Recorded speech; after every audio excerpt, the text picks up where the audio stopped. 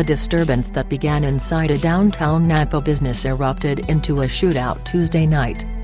Nampa Police Lieutenant Eric Skoglund said Wednesday that investigators are still searching for the people involved in the gun battle.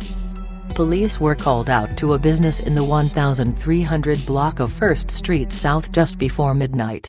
By the time they arrived, Skoglund said, all the participants in the shooting had already scattered. Officers found evidence that multiple people had fired multiple rounds. The shootout appeared to be between people wearing the insignia of the Devil's Disciples motorcycle gang and another group.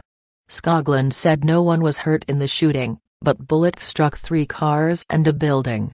The people involved in the shooting have not yet been identified, and a motive in the fight is unknown.